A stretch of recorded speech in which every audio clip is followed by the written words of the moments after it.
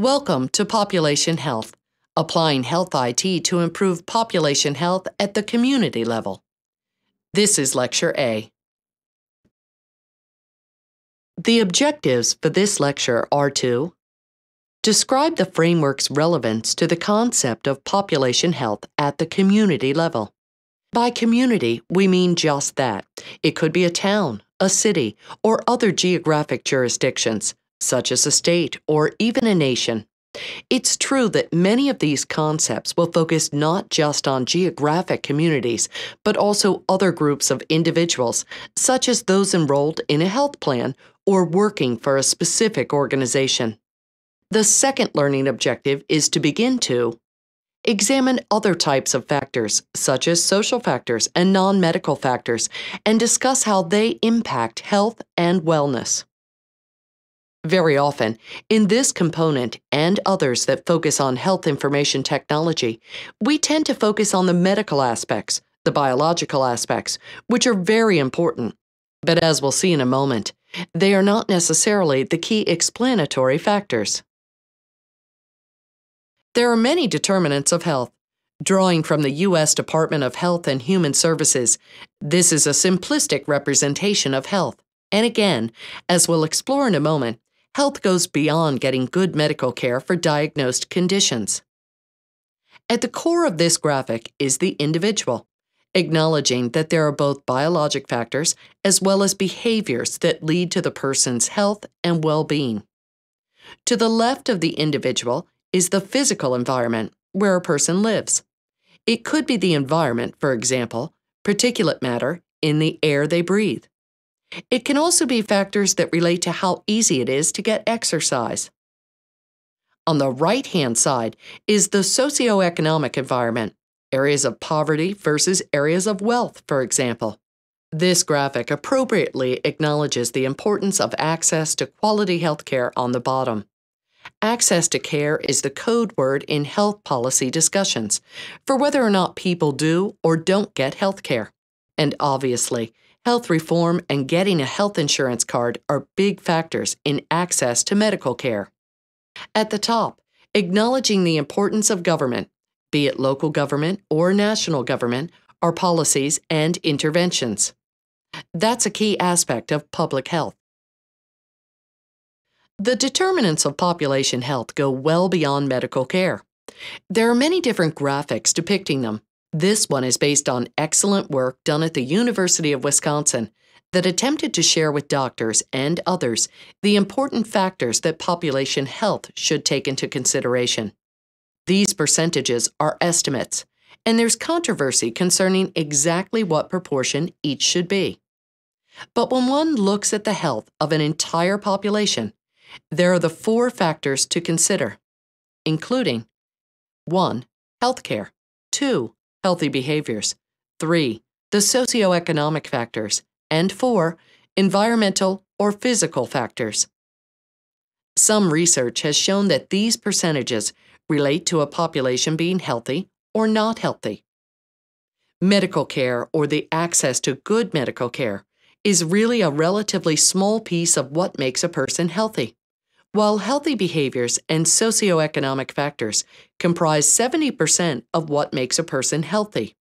This shows the importance of behavior, such as tobacco, exercise, alcohol, and safe sex. In terms of socioeconomic factors, study after study shows that people who are employed have more education, higher incomes, more social supports, live in a safe community, and breathe clean air are healthier. Now, can all of this be controlled by any government or any organization trying to improve health? Well, not necessarily. But it does suggest that when we look at the concept of health and population health, we have to go beyond medical care. We will continue to explore the implications of all these non-medical factors and how health information technology and other electronic digital information can be used by various organizations or government agencies to monitor and ultimately improve the health of populations. This is a graphic developed by the team at the Johns Hopkins University Center for Population Health Information Technology, or CPHIT, or CFIT, as we say for short. We reviewed a variety of other authors, relying heavily on Dr. David Kindig at the University of Wisconsin, who has done a lot of work in this domain. But we pulled together a graphic that we find helpful for understanding population health. We titled this, quote, "An Ecological Framework for Population Health," end quote, with key determinants, the levels and sectors of interventions, and the different dimensions of outcomes. We use this to provide a framework for how one understands, potentially intercedes, and uses a variety of digital health information technology to improve the health of populations. Starting at the left, if you think about the causal factor or the determinants, if one is trying to make a difference, to try to improve the health of populations, these are the types of things that a government public health agency or another organization, such as a health maintenance organization, HMO, or accountable care organization, ACO, might do to intercede. Obviously, we tend to focus on healthcare, doctors, nurses, public health, medical interventions. But we need to remember that for the population truly to achieve outcomes of health and wellness, we have to focus on behaviors, again, not just for those patients who come into the office, but for the entire community. One needs to be very concerned about the socioeconomic factors. And yes, it's challenging for a public health agency, and certainly for a medical care organization, to impact socioeconomics, but they're key factors, and if we can intercede, that's great. And if not, we need to at least understand. A job is very important to a person's health. I think we can all appreciate that. And the environment, whether or not it's lead paint, whether or not it's lead in the water, whether or not it's secondary smoking, those are all important factors too. Also, on the left-hand side, we acknowledge that there are various determinants that are not amenable to intervention, at least not in the near term. Genetics comes to mind. Obviously, one needs to understand and take those into consideration, and increasingly in the future, we might do that as part of genomic information on the patient. But we set that aside for now.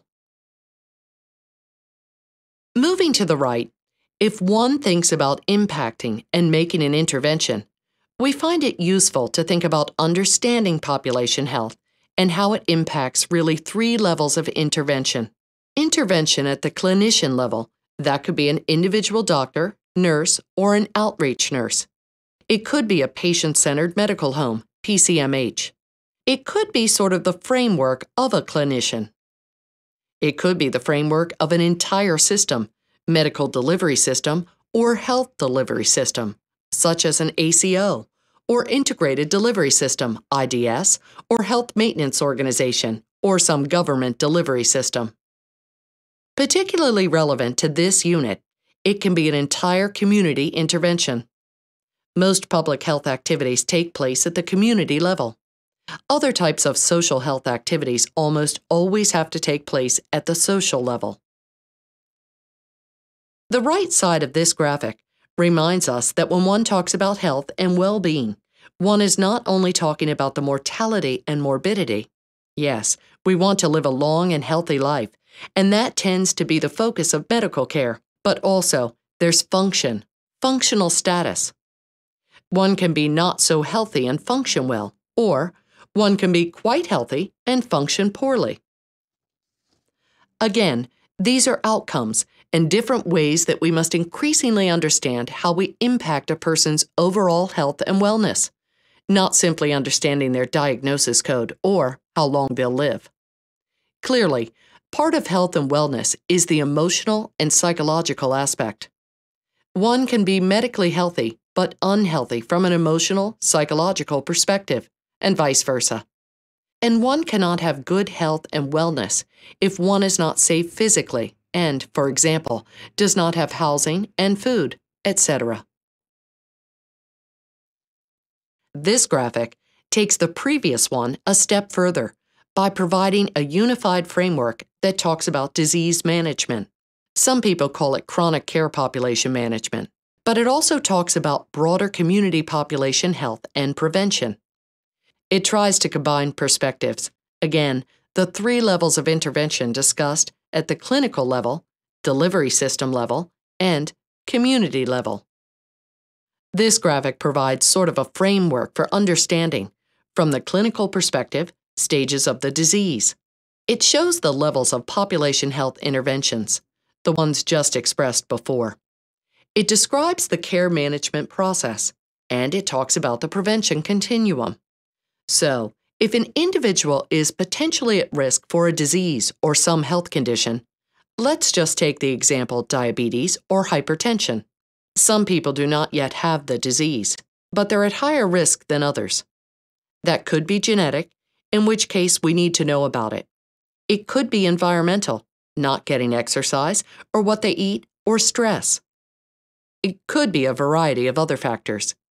The goal is using public health approaches, community health approaches, to intervene and identify people who are at higher risks. So, for example, let's say a person has diabetes or hypertension. They'll have early signs and symptoms. Their blood pressure is slightly elevated, or their blood sugar is slightly elevated, and then they're diagnosed as having a disease. Clearly, the classic prevention suggests that you want to try to avoid that. The population medical case management risk pyramid that comes to play later in the process is often called care management or disease management. One of its key goals is to avoid negative medical outcomes. This is a common sort of clinical public health or clinical care management framework. On the bottom, we have added the perspective that is often taken. On the left is population risk assessment or mitigation. That is, trying to look at the entire population or a community or other denominator, assess risk, and intervene.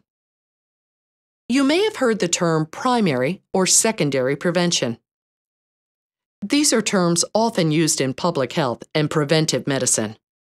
Primary or secondary prevention would be preventing a disease from happening or, once it happens, trying to keep it from going to advanced stages.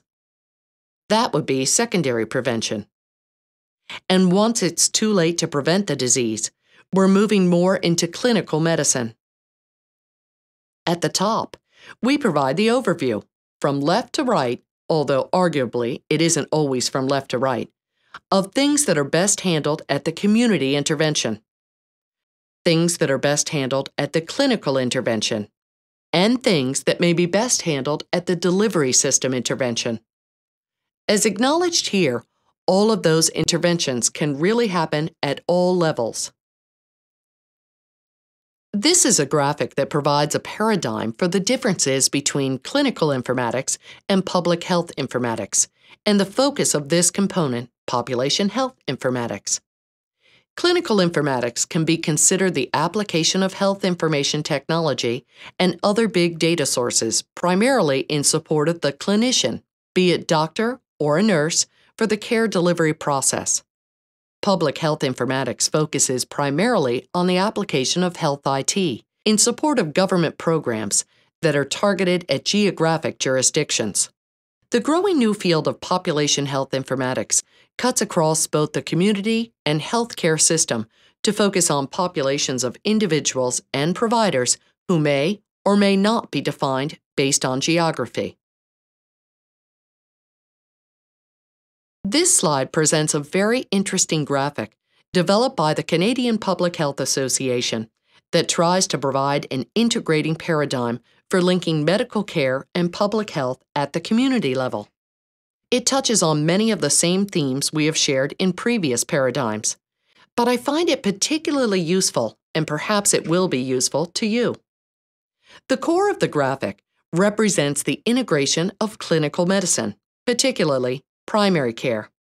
That is, entry-level medicine provided by general practitioners, nurse practitioners, or general internal medicine or pediatricians. Chronic disease management, what is now frequently called population chronic care management, and population-based prevention at the public health level, or we would say possibly at other denominator levels. And for all of those to be pulled together, that would be considered integrated care. Following the public health approach, they remind us at the top that it's important to have common goals and values for the system. It's important to make sure there's a public health capacity and an infrastructure. Similarly, around the circle, one must have a community capacity infrastructure and primary care medical infrastructure. These are things that have to be done collaboratively, both between government and the private sector. Off to the left is a reminder that all of this must focus on determinants of health, and off to the right that we must have leadership and partnership and investment in all of these systems. When one talks about developing a system of population health or community health, one must not only talk about the intervention itself, but also whether or not it works and learning from that. That's science. That's evidence. These are the basic premises of the learning health system, or as we might say here, a learning population healthcare system. The domain of population health informatics, population health information technology, HIT, really is a composite of various, sometimes independent disciplines. This would include classic public health, government public health, IT systems, and systems of integrated delivery systems, IDSs, such as health maintenance organizations, or ACOs. This concludes Lecture A of Population Health, applying health IT to improve population health at the community level. In summary, in this lecture, you have learned that there are many determinants of health, including biological factors, the physical environment, socioeconomic environment, and human behavior.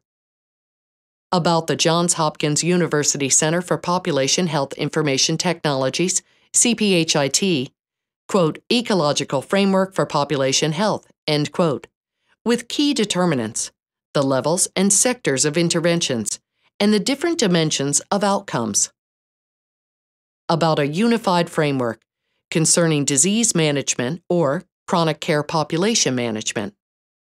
That there is a paradigm for the differences between clinical informatics and public health informatics and population health informatics. About efforts to link medical care and public health at the community level.